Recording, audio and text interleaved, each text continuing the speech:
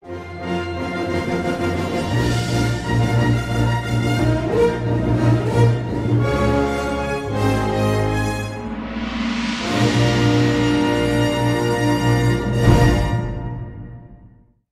today we're going to talk a little bit about Texas Ranger badges. They're pretty famous, the Texas Rangers, for these Circle Star badges here. In fact, the Circle Star is kind of a big symbol in the state of Texas. Shows up a lot with the Texas Rangers, but also a lot with decorations and all kinds of different things. But what a lot of people don't know is that early Texas Rangers wouldn't have even had badges. When they were created back in 1823, they were kind of frontier fighters to help protect the frontier against Native Americans and other general banditry. And they were, for the most part, just kind of called up when they were needed. They'd fight maybe for 3 months, even less than that, and then they would be disbanded again. So they didn't really need any mark of authority back then. It wasn't until the 1870s, when a law was passed in 1874, that changed the Rangers from kind of frontier fighters to frontier law enforcement, that they finally needed something to prove that they were Texas Rangers. And it wasn't even a badge yet. All it was a piece of paper like the one in the middle here called a warrant of authority, signed by someone in the Texas government saying, hey, this guy's a Texas Ranger. This one, in fact, is signed by Sam Houston during the Republic of Texas era.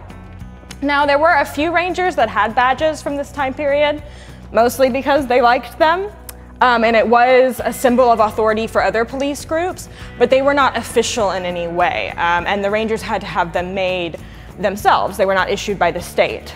And that's actually the first official badge, which is this one in the center in the 1880s, used by Ira Ayton's group, Company D. But it wasn't until quite a lot later that they were issued official badges. So when we get into the 1990s, the Rangers have started to become even more a unified kind of law enforcement agency. And they start wanting badges just to prove who they are when they're going into cities, but the state still wasn't issuing them. And so this is where we get a lot of the different shaped Ranger badges. We've got shield badges, star badges. The Circle Star is already kind of a popular look, but again, there's really no authority behind these badges. They still needed that warrant of authority to prove who they were.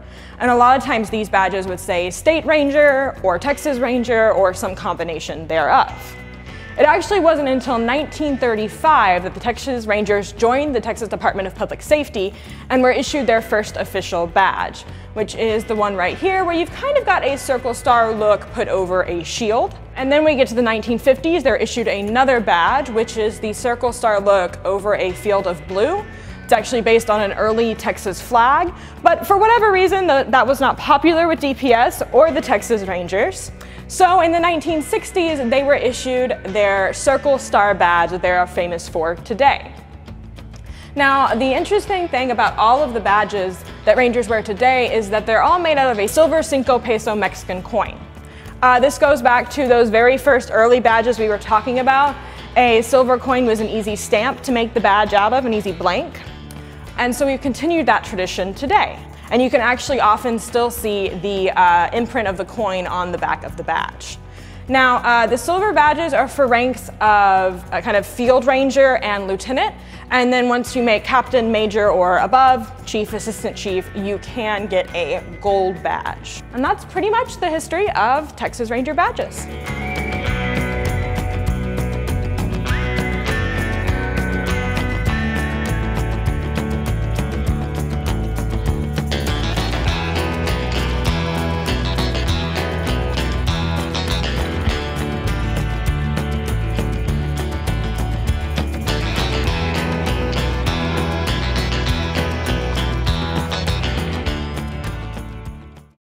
The Texas Ranger Hall of Fame and Museum is excited to announce the launch of a new internet portal to historical collections at the Texas Ranger Hall of Fame and Museum.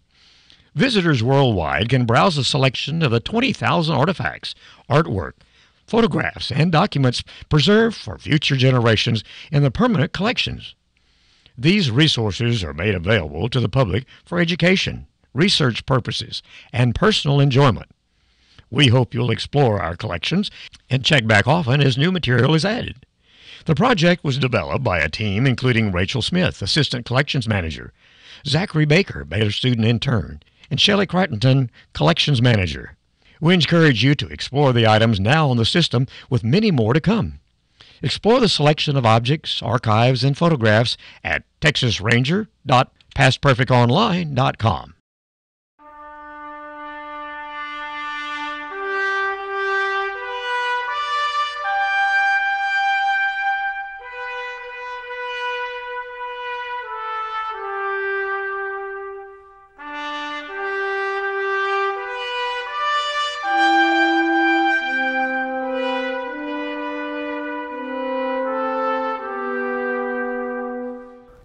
Thank you for having me to the Texas Ranger Hall of Fame and Museum. It's an honor to be here.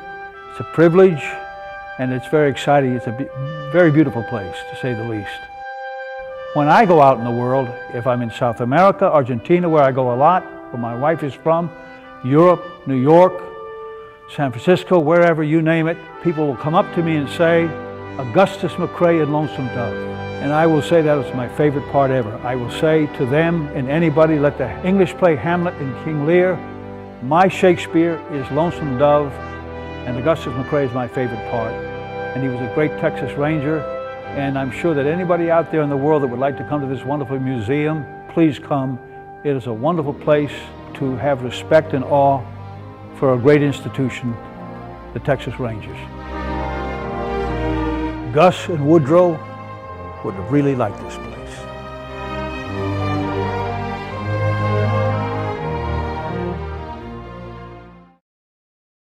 The Texas Ranger Hall of Fame and Museum in Waco is the official state of Texas repository and archive for anything to do with the historic Texas Rangers. When you visit Waco, stop by the Ranger Museum and explore the thousands of historic items on display that trace the history and legends on the infamous Texas Rangers. The Texas Ranger Hall of Fame and Museum and Research Center is located on I-35 near downtown Waco, and they're open 7 days a week from 9 a.m. to 5 p.m. Discover the legends of the Texas Rangers in Waco.